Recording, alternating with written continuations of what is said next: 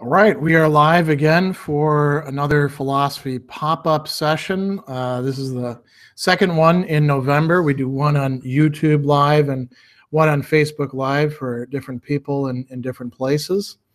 We don't have anyone on yet, so I'm actually going to give it a minute or so before I get started and post a few things here and there.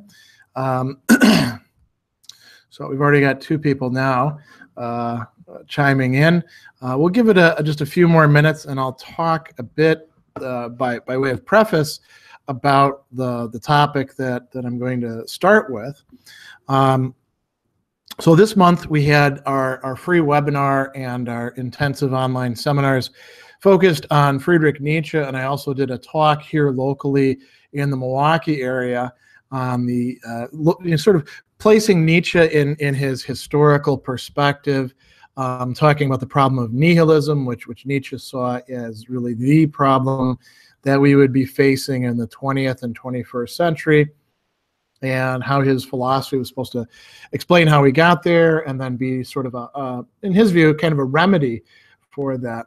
And I think that that fits in very well with the theme of his first work, The Birth of Tragedy, although he doesn't use the word nihilism there, a word that he'll use quite frequently in his later works.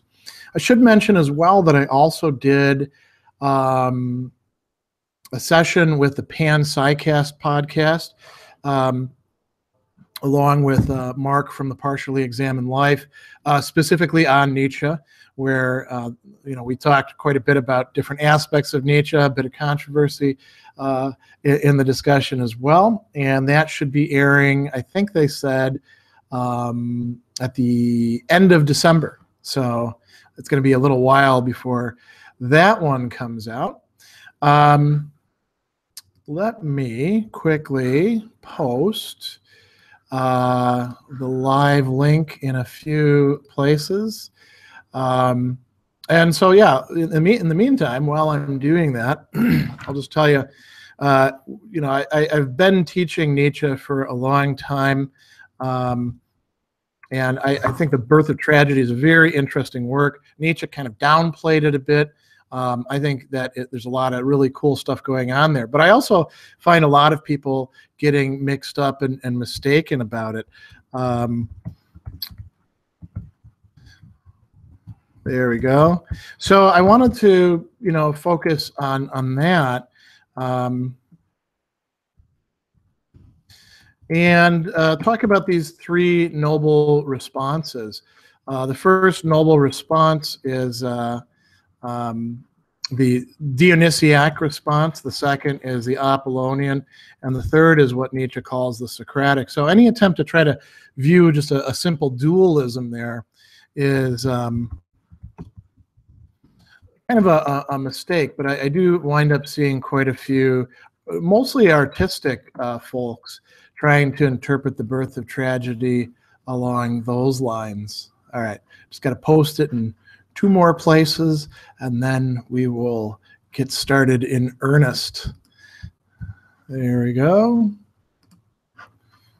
And you know me, I'm all about reaching out in social media. All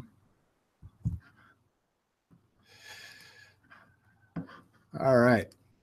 Now, if anybody hasn't joined in by this time, that is on them.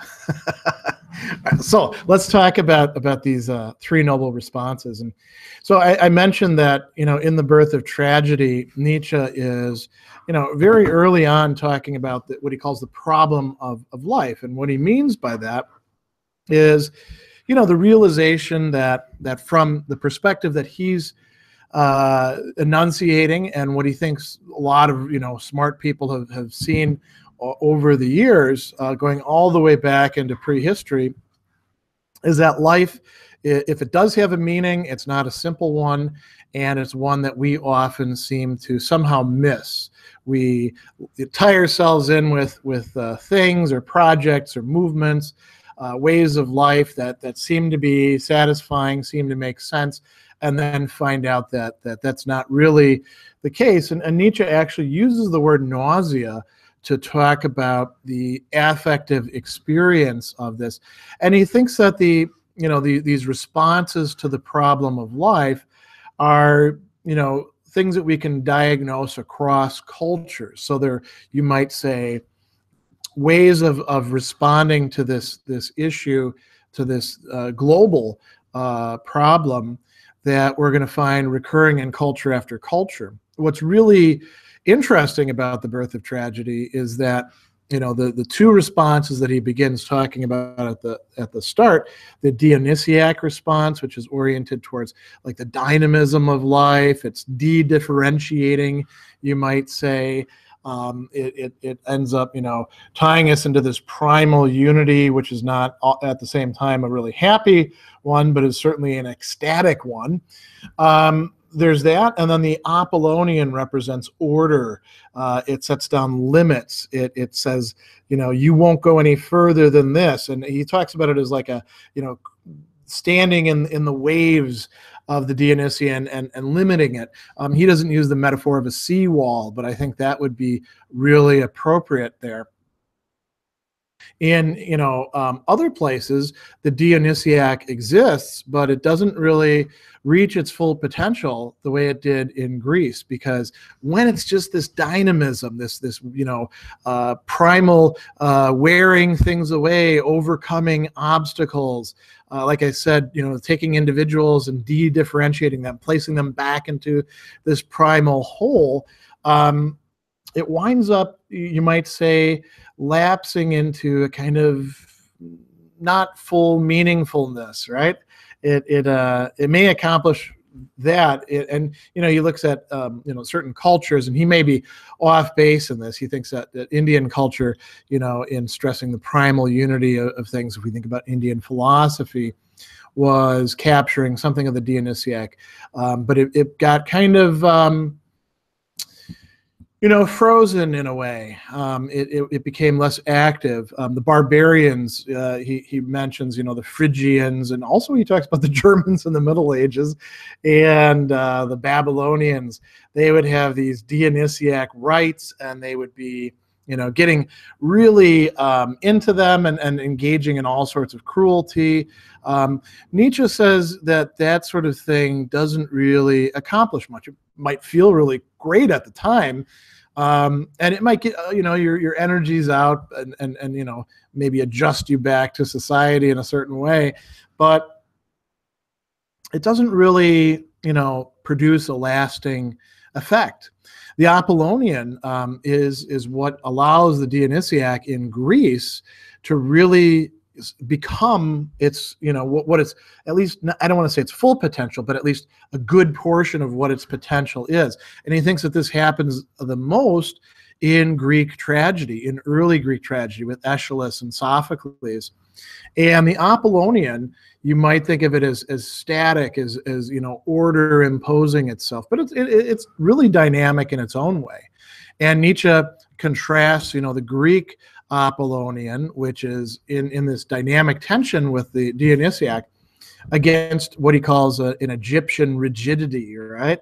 That he associates with Egyptian artwork, or with the Roman, secularization, the focus on the political to the you might say the detriment of everything else. Those are other ways of being Apollonian that Nietzsche says are not as productive as what the Greeks did.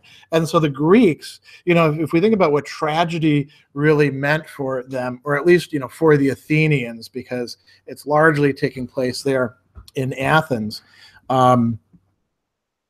this composite is able to bring both of these together. And he thinks that you have like a Dionysiac emphasis on the chorus, on talking about this primal unity of being, and then you have the Apollonian level of the individuals, of the beautiful images, and they're somehow able to come together in this dynamic tension and give us, you might say, the best of both worlds at the same time, so that something was taking place in early Greek tragedy that would later, in effect, get lost.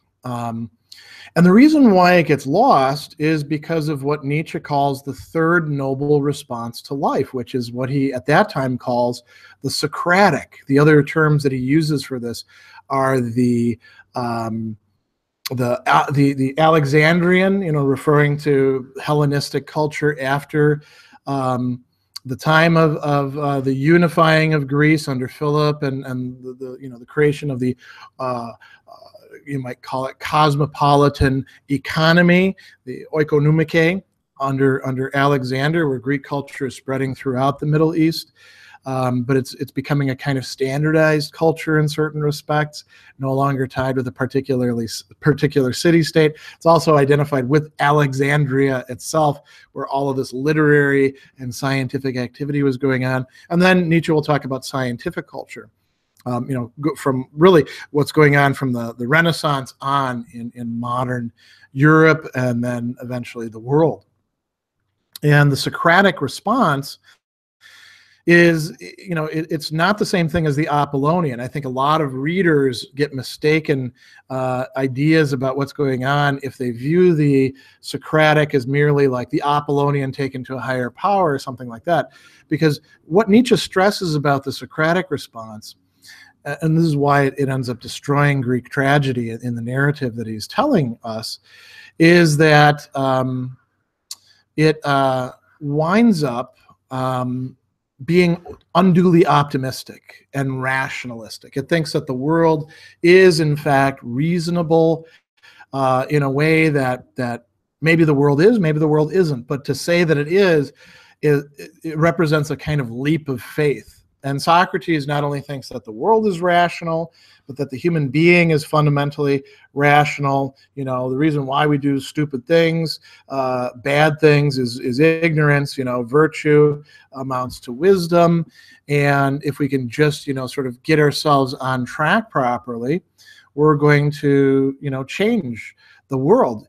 Nietzsche talks about this response as not just being a response that figures out how the human being can make it in relation to this screwed up world that we live in, but a response that thinks that we can correct the world, that we can make it better, that in this case we'll make an exception and it'll be different for us. And Socrates has a wingman, you might say, in this story, and that wingman is Euripides, the other playwright, who, according to Nietzsche, tries to take the Dionysiac element out of Greek tragedy, and in the result also loses the Apollonian and substitutes something else in its place, something Socratic, and then just some artistic effects that he says in place of the Apollonian, you have dialogue that is essentially philosophizing on the stage. People giving accounts of what they're doing. Nietzsche views this as leading to the death of old tragedy and the rise of Euripides and Agathon and tragedy after that. He also thinks something similar happened in terms of old comedy and its transition to new comedy, which in his view is equally superficial. It can't satisfy the fundamental deep demands that Greek tragedy was, in his view, satisfying for the Greeks. And looking ahead, he views our own age as one that's thoroughly dominated by the Socratic spirit, but it's reached a kind of twilight. The Socratic spirit has run itself out.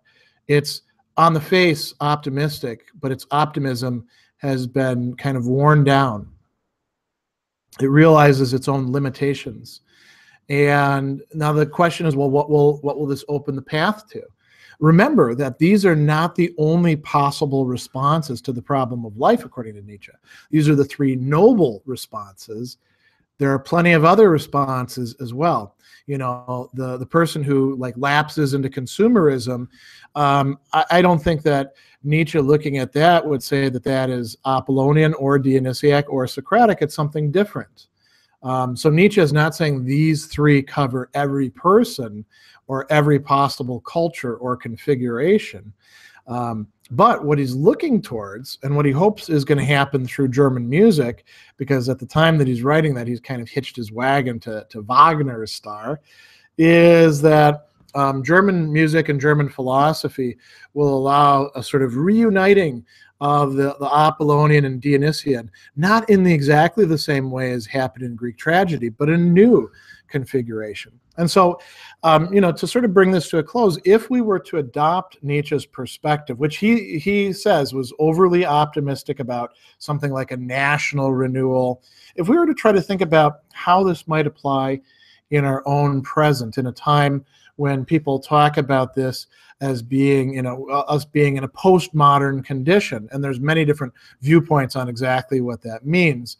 But a lot of them, are taking stock of what Nietzsche is articulating in The Birth of Tragedy and in his later works. If we were to, think about that and think about how the Socratic has been kind of worn out, and whether we want to continue to identify with it or whether we want to try to bring back in something more Dionysiac and something more Apollonian, the open question for all of us, I think, is how would we do that? What forms would that take place? And I don't actually have an answer to that. I haven't really thought that out, but I think that is something that people have been struggling with. And so you see in the early 20th century, a lot of people reading The Birth of Tragedy and saying, yes, we have to have a rebirth of art. We have to have a rebirth of music. We have to have a rebirth of this and that.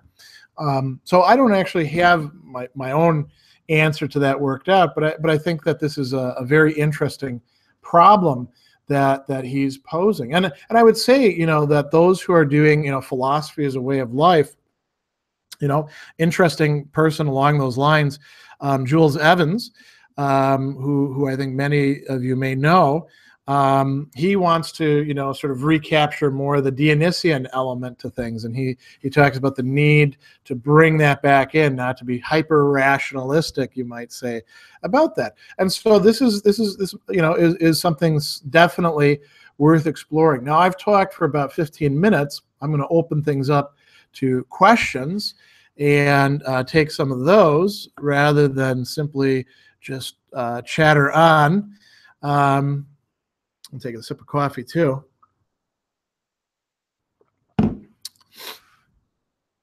So Heraclitus Ephesius writes, I agree with a lot of his ideas in The Birth of Tragedy. Without music, life would be a mistake, I think, with art.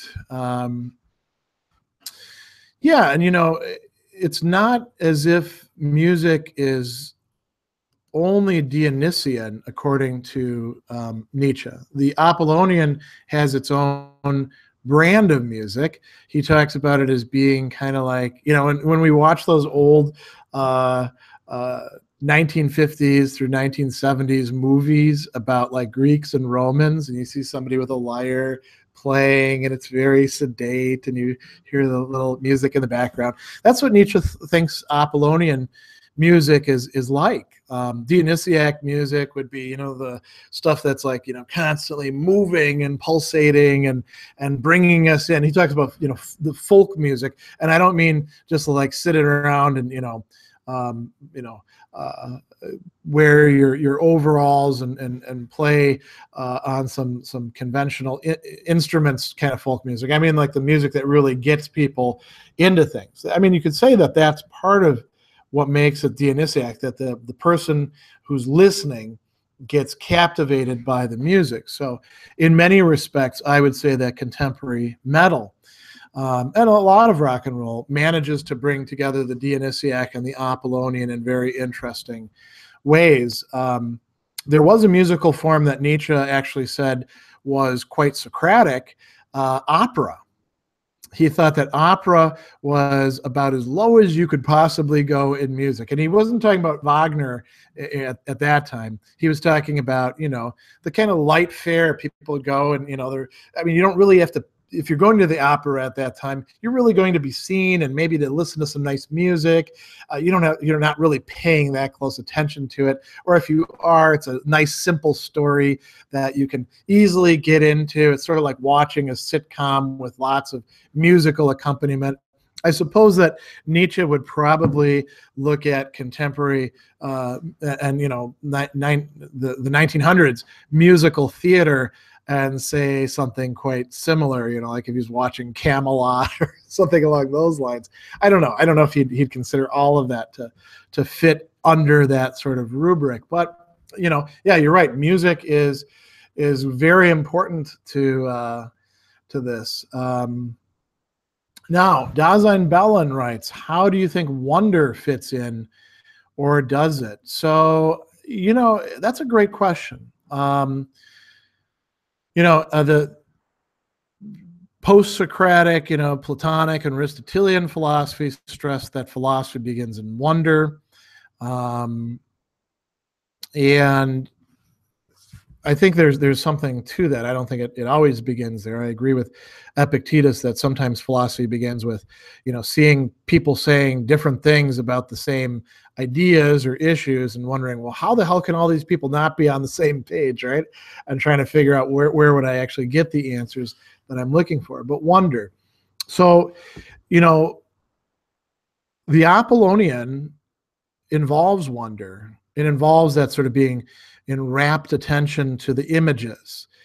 Imagine listening to a Homeric epic being recited to you and having these ideas about the battles of the gods and human beings, or the struggles of Odysseus.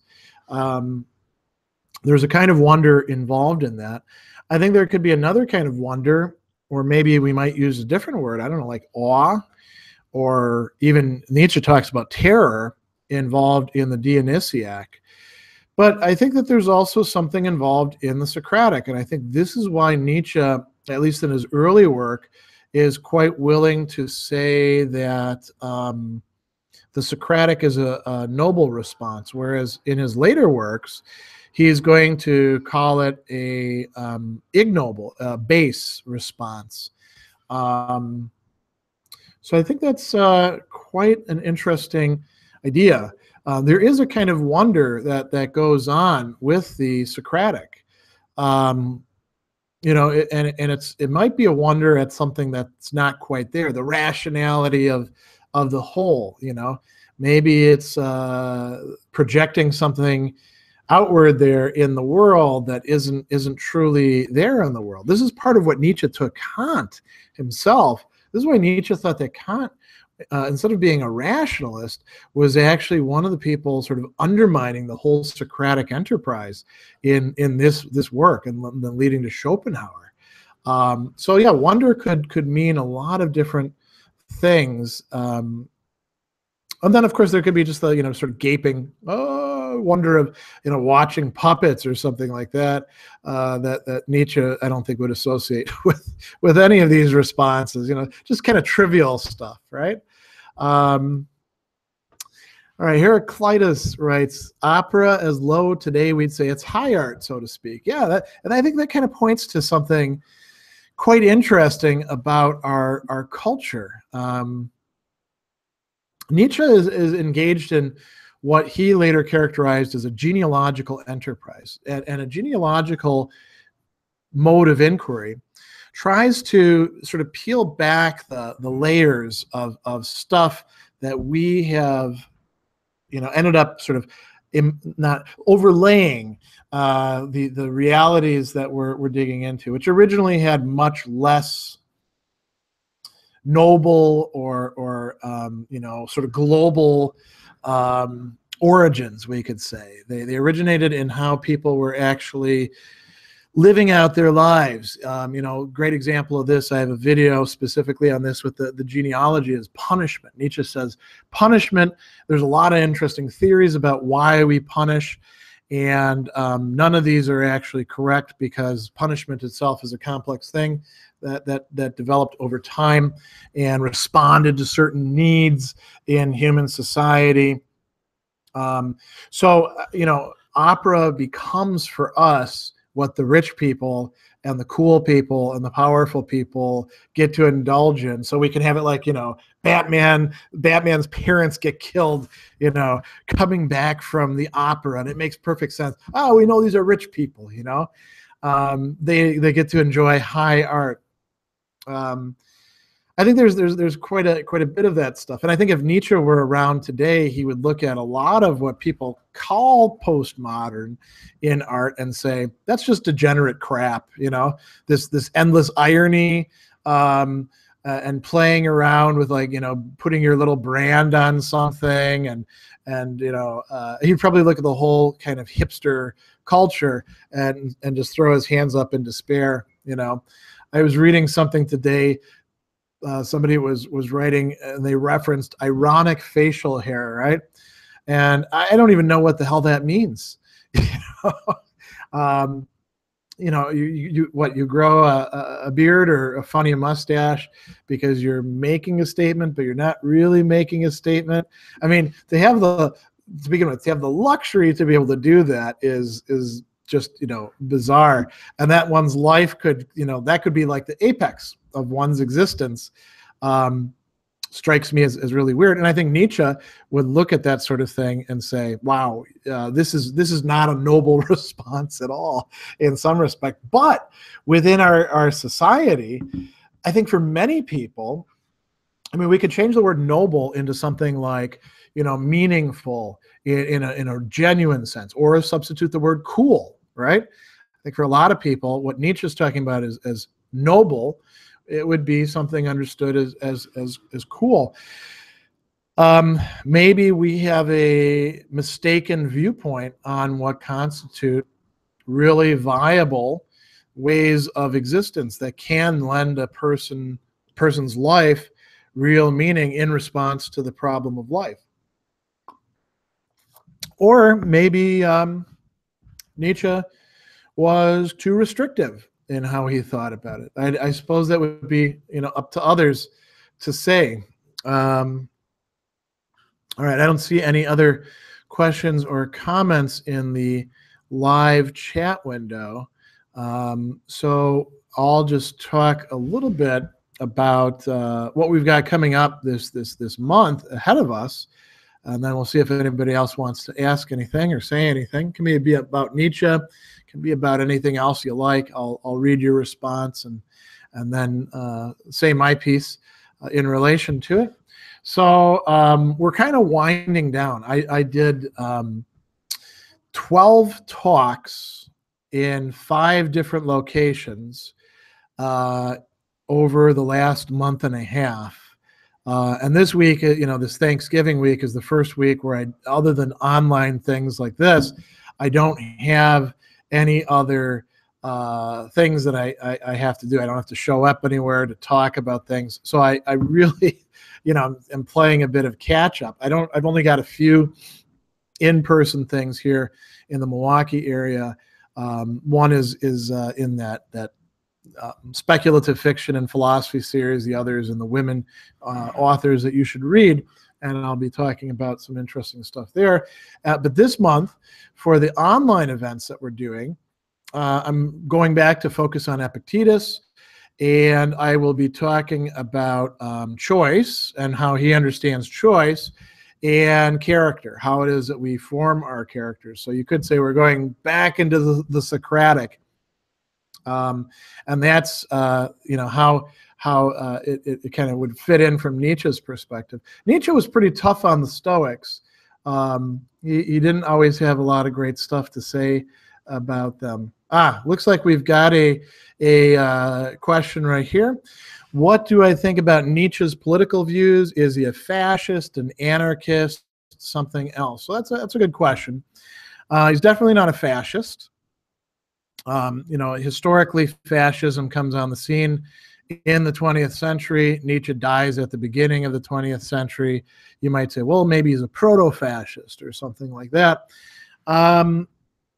I think if you look at the historical movements, and even a lot of the theorists, even though they often drew upon Nietzsche, as well as other sources as well, it's not a great fit to say that he would be a fascist. Fascism is kind of a complicated matter anyway.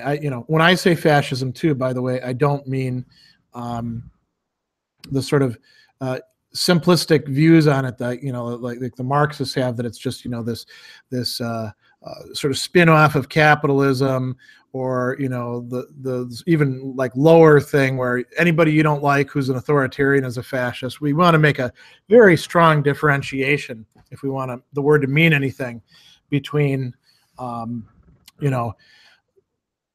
military dictatorships that are actually conservative but not fascist. In order to be a fascist, you have to focus on mobilizing the masses.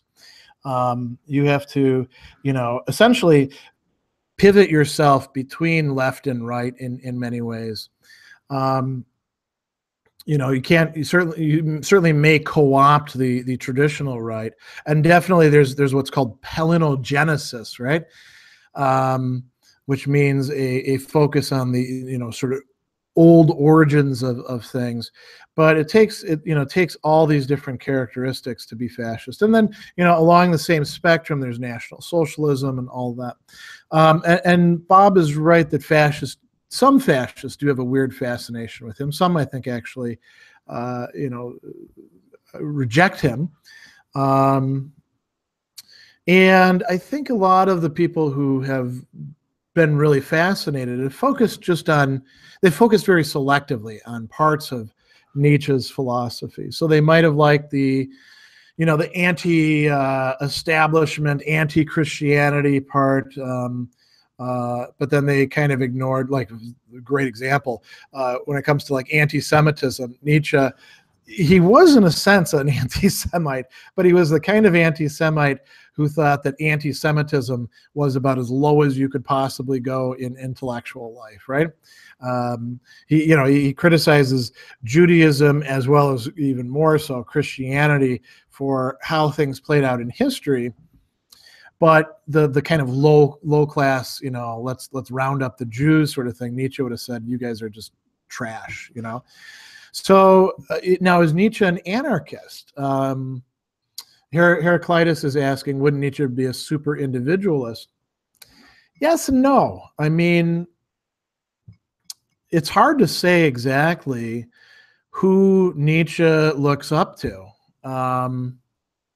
And, there are some examples in the people that he lauds of political figures.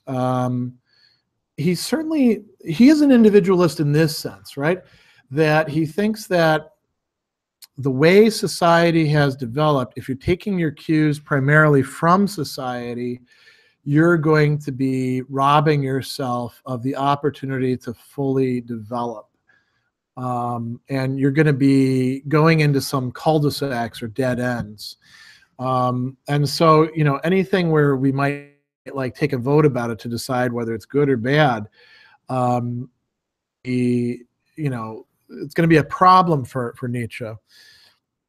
It's interesting, when I gave that talk recently, I mentioned that Nietzsche would have, not been for American Idol, right?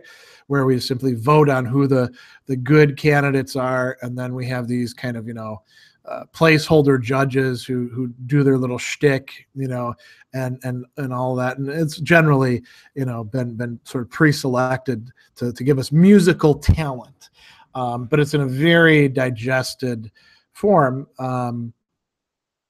And somebody got really worked up about it. I don't like you having examples about that sort of thing, and you shouldn't be bringing that up in terms of Nietzsche. And I mean, if Nietzsche were around in the present, he would be criticizing those sorts of things. You look at what he was criticizing in his works at the time. A lot of it was matters of the popular culture of his day.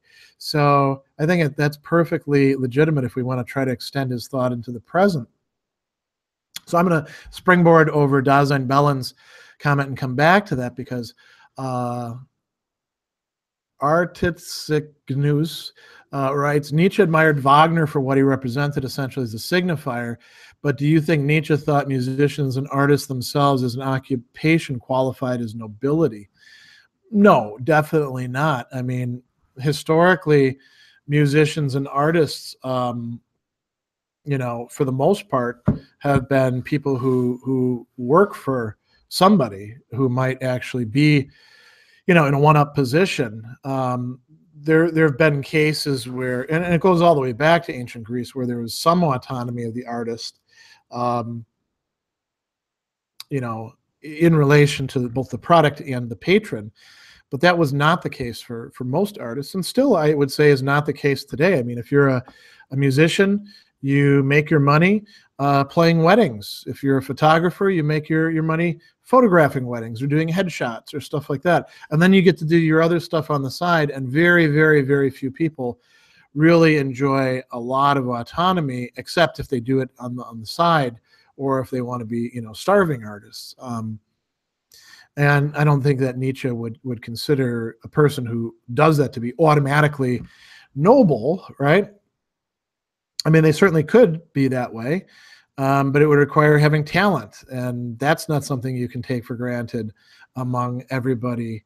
Yeah, and I understand in terms of the explication of noble virtues, or rather not noble virtues, but rather the noble valuation of life. I mean, there could be artists who have that Nietzschean perspective on things. Many of them probably won't be artists working in artistic media. Many of them will be artists working in the media of business organizations, or language in general, or other things. There's no reason why it would be confined to the arts. But all that said, there's nothing to prevent artists from adopting that sort of point of view. I don't know that Nietzsche provides more than just kind of an intellectual springboard. He certainly doesn't lay out for the practicing artist or musician a program of exactly what they ought to be doing. So, yeah. Now I'm going to skip back very quickly to Dasein Bellin's point, because then Bob's thing ties in nicely with that. 2 new translations of The Phenomenology of Spirit on Amazon now for pre-order, both very expensive. Well, that's good that they're out there. I imagine one of them is Pinkard's translation, which has been floating around for a while. That I have a PDF of a draft of, which is quite good. In some respects, it's a more faithful translation than the Miller translation, which is kind of the standard English translation now. At the time, I suppose 10 years from now, perhaps Pinkard's translation will supplant it, but it's not going to do so right away, because there's so much already invested in using that now older translation, just as there was in using Bailey's earlier translation as well. There's so much literature out there that is citing the Miller translation. It's going to take a while to adjust, and I don't know that when it comes down to it, I don't think that you have to have the newest translation. I suppose it's important for scholarship, but oftentimes, there's no such thing as like the best translation in most cases. And we can say some similar thing about Nietzsche as well, that people are always, well, which one do I have to get? Which translation? And I always say, well, I don't know. I mean, if I get concerned about how the translation seems to play itself out, I just go to the original anyway. Nietzsche is somebody who's actually fun to read in German. Hegel's not really that fun to read in German or in English, and he's not all that fun to read in French either, in Hippolyte's translation. But it's worth reading. So let's take Nietzsche's. Let's take Bob Knight's thing. What do you have to say about the relation between Nietzsche and Hegel? So, Nietzsche did not see himself as a Hegelian. It was kind of hard at the time, I think, to avoid contact with the Hegelians. And he in his self-criticism, he actually says that his early work, The Birth of Tragedy, is a little bit too Hegelian. But I wouldn't say that there's a hell of a lot of relation between them, other than the fact that they're occupying some of the same cultural space. People sometimes try to do compare and contrast, like Hegel's master-slave dialectic versus Nietzsche's discussion of master morality and slave morality. And they don't really map onto each other that well, in part because Hegel's master-slave dialectic is really just one little portion of the entire work, which doesn't really deserve to be blown up into like the key to Hegel, the way that I think a lot of 20th and some 21st century thinkers have done, in part because they find it convenient, right? That said, I'm not knocking the master-slave dialectic. It's an interesting thing, but I don't think you get that much mileage out of comparing the two of them against each other if these are supposed to be understood as like world historical stuff. So Bob follows up saying, would it be possible to implement parts of Nietzsche's philosophy into Hegel's system of science? I know, of course, Nietzsche was very anti-system. I mean, I don't know. I'm not sure why one would want to do that. I mean, and what are we talking about in terms of Hegel's system of science? If we're talking about like the historical development of consciousness laid out in the phenomenology, I think that kind of stands on its own. And I am already somebody who says I'm not following Hegel all the way to absolute knowing, and I think there's some big gaps in here, but there's some cool stuff along the way. I'm not one of these people who says, well, either you buy the whole Hegelian system or you don't buy any of it, which included Hegel, by the way. He kind of thought that way. I think that's a mistake. Can you take some of the dynamics that Nietzsche is talking about and some of the dynamics that Hegel is talking about and bring them together? Sure. I mean, that's been sort of a stock in trade of French and German intellectuals in the 20th century, whether we're talking about the Frankfurt School or we're talking about, French Nietzsche-inspired, post-structuralist thought. There are a lot of them are doing things like that. I guess the question is what you want to take from both thinkers and what mileage you want to get from that. And there's nothing that says that just because Nietzsche was anti-systematic that you can't systematize what he's doing, or try to import it into a larger system. It's not like he has, some sort of absolute prohibition on you ever doing that, right? It's just a question of the eclecticism that you're adopting. How well are you able to integrate these components with each other? And that's sort of a general question, not just for Nietzsche and Hegel, but I think for philosophy in general. People will say, for example, for me, right, I draw very heavily on the Aristotelian tradition. I draw very heavily on the Platonic tradition, both through Platonists like Plutarch and also through various Jewish and Christian Platonists. I draw very heavily on the Stoics. I also draw very heavily on existential thought. How can you possibly hold all of these together? They contradict each other on certain points. Yeah, sure, they do. So I'm not saying that I take like say Aristotle's system and then just shove everybody else into that and find a category. It's more of a dynamic process, right? And I've actually, one of the things I said, because it's kind of a cool realization recently in the Stoic forums, was I don't call myself a Stoic, but I probably understand and practice more Stoic philosophy than many of the beginners who are really enthused about it and self-identifying as Stoics. And similarly, am I an Aristotelian? Am I an existentialist?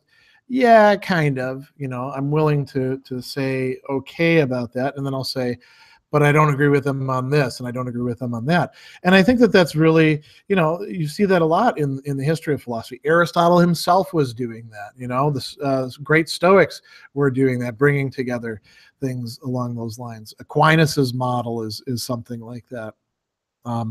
This assimilative and integrative work. It's an ongoing theme. All right. I think I may have missed another thing that Neo-Pelagian was asking. Yeah, earlier. Would Nietzsche have voted for Trump, he asks, and isn't Nietzsche just a practical Hegelian? Well, I mean, Hegel was a practical Hegelian. I think Hegel's work, when we read it closely, it's saying, listen, unless ideas actually do become practical, they're not really much as ideas. But I'm not sure what it would mean for Nietzsche to be a practical Hegelian. Does that mean that he's just applying some things that Hegel had already worked out? Maybe. But would Nietzsche have voted for Trump? Definitely not. I mean, it's funny because you have these people like saying, Trump is a Nietzschean character. He's kind of a Machiavellian character. I don't think he represents Nietzscheanism at all. I mean, he's kind of a goof.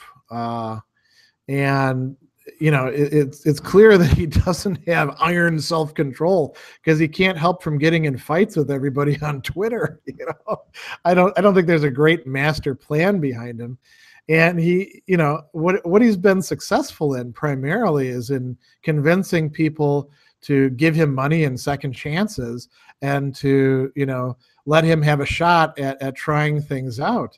Now, he did tap into a lot of rage, but I think a lot of the rage that he tapped into is, quite frankly, from a Nietzschean perspective, slave morality ressentiment. So I don't see him as a particularly Nietzschean figure. I see him as the sort of thing where Nietzschean would look at it and be like, see how screwed up our culture is. Not that his opponents were any better. Whether we're talking about the bench of Republican candidates or, what the Democrats put forward, or even what the third parties were able to put forward. I think Nietzsche would look at most of our political class and say, these are all people who are basically living out one form of slave morality or another. He would not be particularly optimistic about it. And he would hate what the media on both sides have been doing as well. All right, Bob asks, have you read Oscar Wilde's Soul of Man Under Socialism? Has a very Nietzschean edge. I have not read it. I would like to. That would be kind of interesting. I've gotten, I like Wilde. I actually just finally read Salome, which we had laying around here for the first time. It was a pretty cool book. Well, not book, play, right? It's a short play. And Wilde is an interesting person to check out. Shaw also was, playing around with Nietzschean ideas. Chesterton writes against Nietzsche. There's kind of a great, sort of back and forth happening in British literature with Nietzsche in the later part of the 19th century and into the early part of the 20th century, I would say. Going back to Neo-Pelagian, ressentiment, slave morality, reactive applies to Hillary Rodham Clinton more. I wouldn't say more. I would say, once you've crossed a certain threshold of it, there's probably enough of it that it doesn't matter. It's all reactive stuff in one way or another.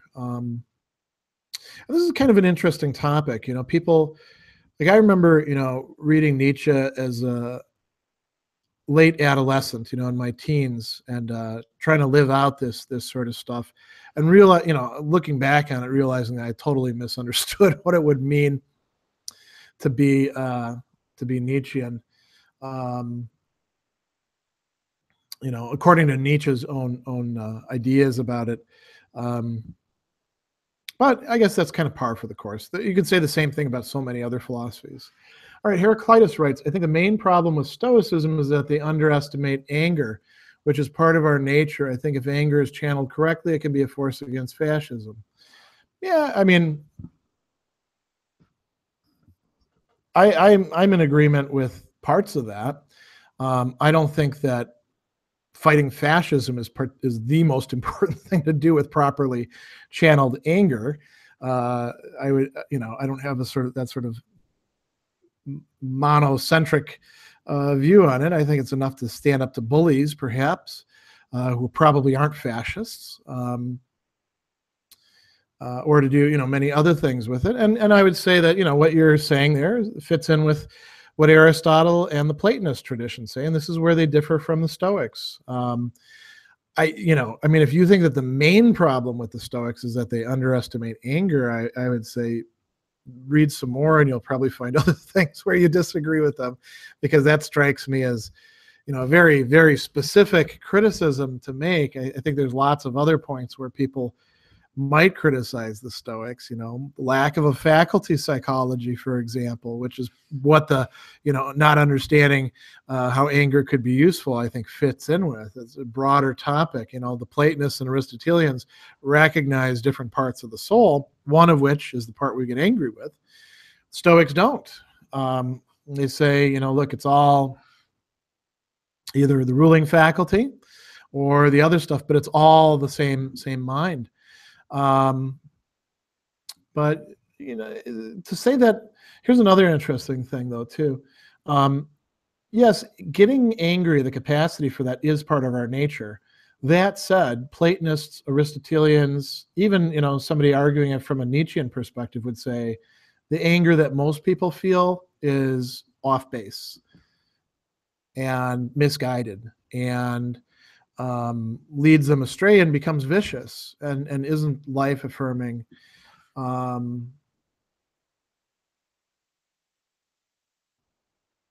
Even if it does serve useful purposes some of the time, we can easily go really off the wall with it, and we generate habits, and we often become prisoners of these habits, and not just habits, but also narratives and sort of, you might say, relationship dynamics.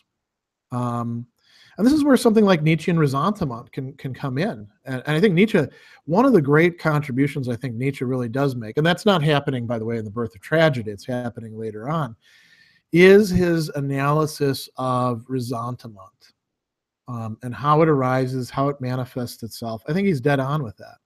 I also would recommend Max Scheler's work on it, where he takes Nietzsche's idea and expands it a bit. Bob asks, what do I think of Zizek? Well, that's a hard question to answer, because I'll tell you this, I don't read most of what Zizek writes because I don't have the time. Sometimes Zizek says stuff and I read it and I'm like, yeah, I think that's pretty dead on, including a lot of the stuff that he writes, sort of on the fly in the contemporary political realm.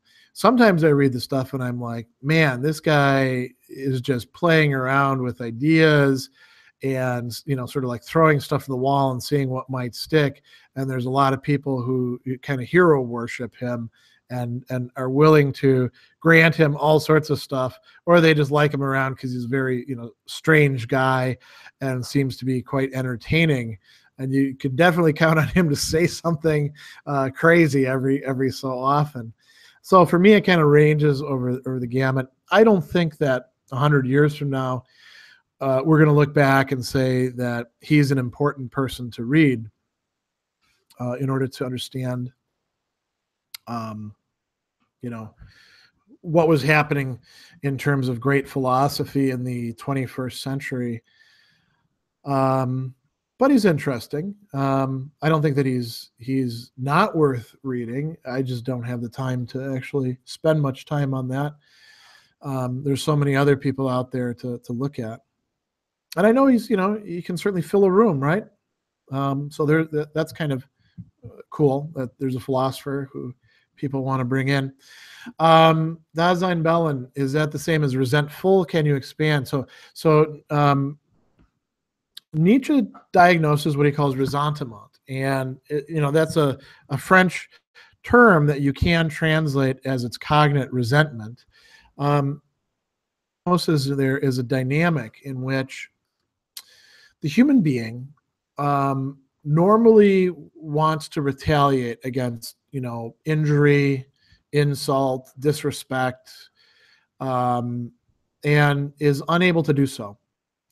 And that affect of wanting to retaliate doesn't go away. It gets sort of repressed. It gets pushed down. Freud is talking about something similar too, right?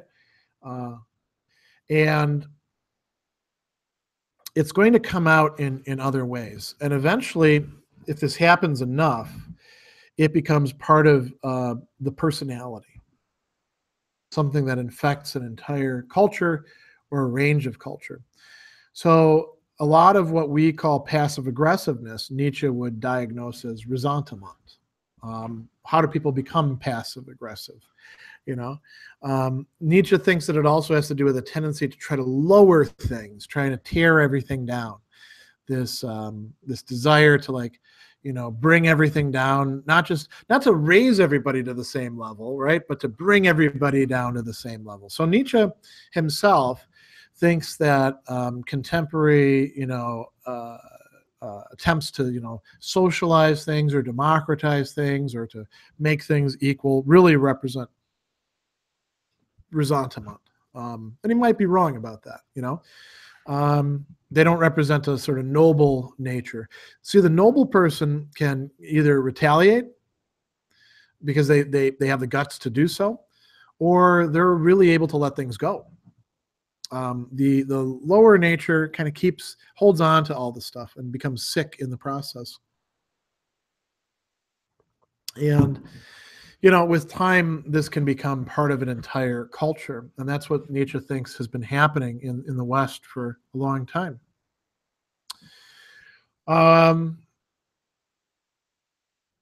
Artitzigenutz writes, it would have been interesting for Nietzsche to talk about mirrors and its contemporary extension, cameras, as a development of the self and the collapse of virtues.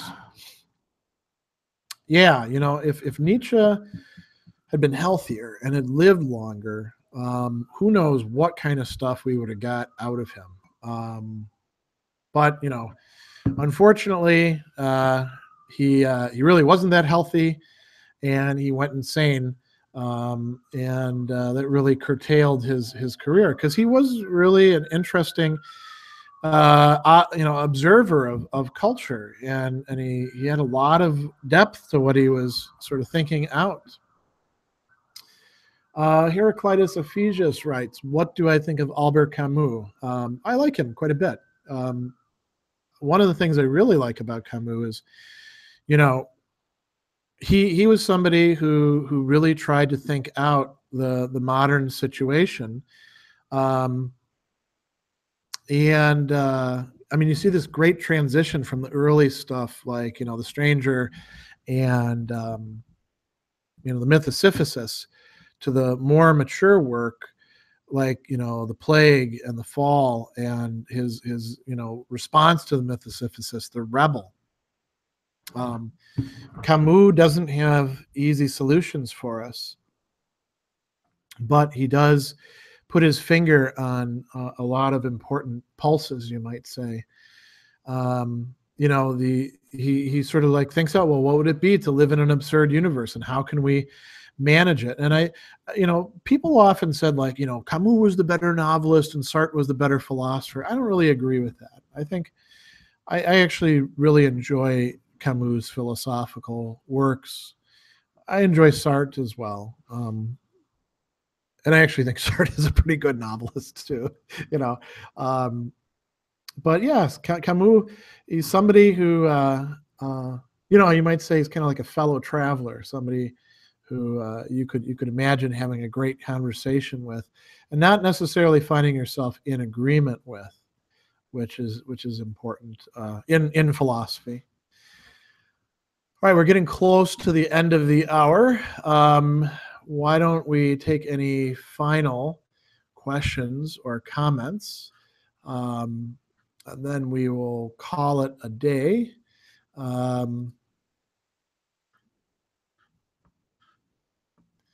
In the meantime, I'll say some really excellent questions and comments, giving me some good things to think about myself. I enjoy, spending time on Nietzsche. Oh, okay, Bob's reminding me I missed one of his. Where do I think Hegel would lie in our weird, complex political spectrum? Hegel, like most other philosophers that we study, would find himself disgusted by and unable to find himself a home in our current political spectrum. Here in the United States, our spectrum is basically two coalitions, both of which are largely deluding themselves about what good they're doing and are mostly concerned about taking or keeping power. And that's the Democrats and the Republicans. I think Hegel would, not in good conscience, be able to align himself with either of those. I mean, you want somebody who's kind of similar to Hegel in that respect. Look at Alistair McIntyre, and see where he fits in the political spectrum. Bob writes, I don't just mean in American liberal politics, but the wider radical political spectrum. I don't know. I don't even know what that means. The wider radical political spectrum. I mean, are you just talking about people on the left who sometimes they're aligned with a party or not, most of whom are totally ineffective and disorganized. And I mean, would Hegel have come in and been like, oh, great potential here for me to do something with? I don't know. All right, so Bob clarifies by saying, like socialists, communists, fascists, traditionalists, anarchists, the crazy shit as well. Yeah, I mean, these are terms that mean a million different things. But I don't see, when it comes to actual political organization and getting things done, not many of them in the liberal democracies are doing much of anything. So I don't think Hegel would be jumping into some fascist cell, or lining himself up with if you understood traditionalist to mean the dark enlightenment or something like that. I don't think he would be doing that at all. He might be sort of sitting back at a distance and looking at them with kind of a cold eye and trying to chronicle it, but they're pretty ineffective, except in a few places, as far as I can tell, on both the far right and the far left. We're kind of stuck in a really crappy situation. And here in America, we're stuck in the worst in a certain respect, in that it's very difficult to change, because what it would require to change the current party system would require the parties to actually want to change it. And that's not going to happen. There's too much money and power and tradition involved to do that. There's better prospects you might say, in the younger democracies than there are in this one. Well, that would be an interesting thing to think about. From Hegel's perspective, he did think in terms of like, all right, where's the real progress going to take place? If it does take place, which country can it happen in?